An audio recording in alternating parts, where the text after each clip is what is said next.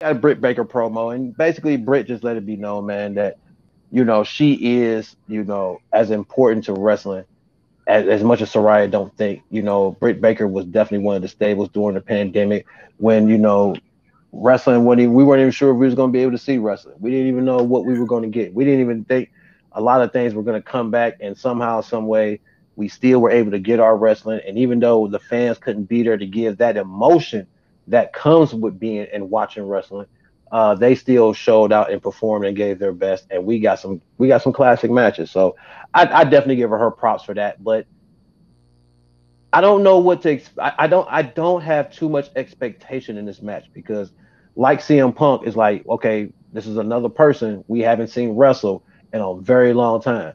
Punk was rusty, but he held his own. But he was in there with someone like Darby Allin, so he was able to look good while while having a match.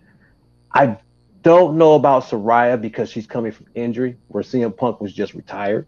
He was just so I want to hope that it's at least a good match. That she's be able to hold her own, and that they'll put something well together, and she'll look good in it.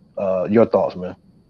All right, so the thing, with Saraya, CM Punk. So two things. One, you gotta also remember CM Punk came back after what, damn near a decade, right? And also CM Punk came back in his 40s. Saraya just hit 30.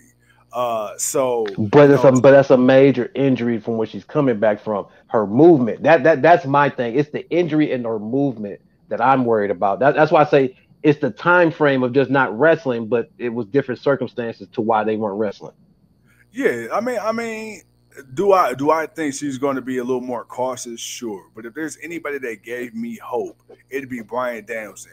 Brian Danielson was a guy who suffered a career-threatening injury, and you never thought you would see him in Yeah. the ring again. And his injury came based off his style of just being reckless in the ring. We know him as a great technical guy. We know him as a great submission specialist, but my guy takes some crazy bumps. And he goes 100 miles an hour, and that was one of the reasons why his neck got messed up the way it did. And just a lot of Yeah. his moves he does, he wasn't supposed to do, and then he wrestled, got acclimated back to the ring, and now he's back out there doing some of those same moves that got him on the shelf in the first place. With Right. Right. Saraya, I definitely think there's going to be a filling out process. I mean, for sure. I mean, because one, she's in a completely different company. She's not going to be handcuffed and restricted to the WWE style of wrestling. One, and I think it. She's going to be nervous. I don't think you can come back from an injury like that where you damn near get paralyzed and not kind of want to step a little bit or maybe second and third guess it. But Right. I believe Britt Baker, from what I've seen so far, I believe Britt Baker is good enough to where she can help carry a legend and a wrestler with the status and reputation of Saraya. So I don't think the match is going to be terrible, but much like you, I'm gonna go into it with the open mind, with very low expectation, not because I think it's going to be bad, but because I understand the situation at hand. She's coming back from injury. She hasn't Right. wrestled in over 5 years, and Britt Baker is still fairly new. I mean, yeah, she's a pillar, she's the face, but she's still new. And at the end of the day, you know what I'm saying? You can't teach experience.